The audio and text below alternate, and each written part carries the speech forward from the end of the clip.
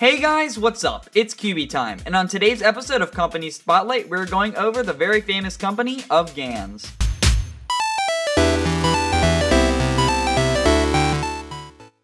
The Gans puzzle company originates from a Chinese cuber, a very old one in fact, who created the first Chinese 3x3 speed solving record. His name was Jiang Gan Young.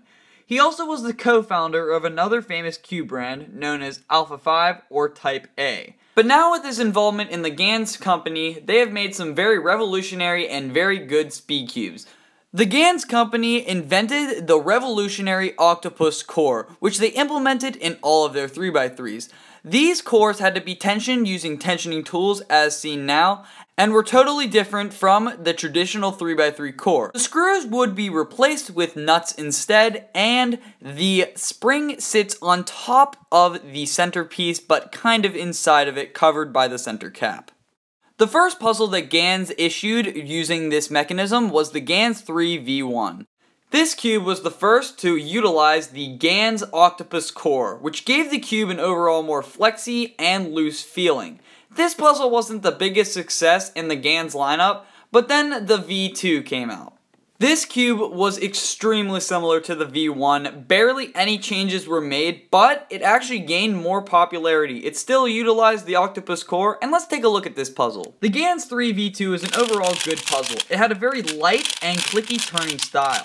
It overall performed pretty nicely, and it was Crazy Bad Cuber's main for a little while. Corner cutting on this puzzle is very, very nice. It's just a little bit under 45 degrees, but this cube did have some problems, such as popping, which happened a lot. But the next puzzle that Gans produced was the 357. This was probably one of the best cubes on the market then, and still is to this day. This cube was the main of many people, including Felix Zemdegs, myself, and a bunch others. Like stated before, this puzzle had absolutely great performance. Still utilizing the octopus core, this puzzle was amazing. It had a nice buttery and scratchy feel that I really enjoyed, and it doesn't stop there. The corner cutting on this puzzle was amazing. It could do over 45 degrees and over a full piece of reverse, which was incredible. But this cube did come with its own batch of flaws. Some say that this puzzle felt very unstable, which I can agree with. As Gans went through their mechanisms and found that their cubes were very wobbly and unstable, they used a steel or metal core. This puzzle that they produced next was the Gans 356. 56 meaning 56 millimeters.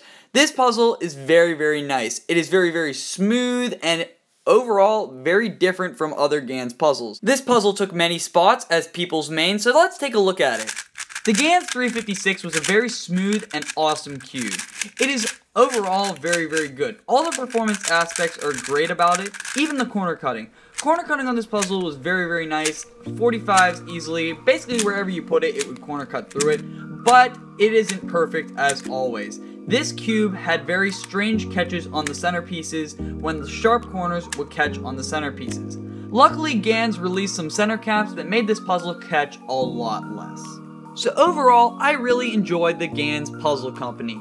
For the first reason is that they are very innovative. I've never seen a company invent so many new things, so many new designs, so many new mechanisms, and overall, they just have a great line of cubes going for them.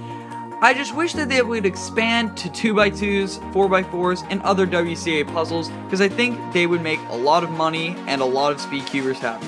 So I hope you guys enjoyed this company spotlight on Gans. Comment what company you want to see next, and as always, thank you guys for watching. Bye.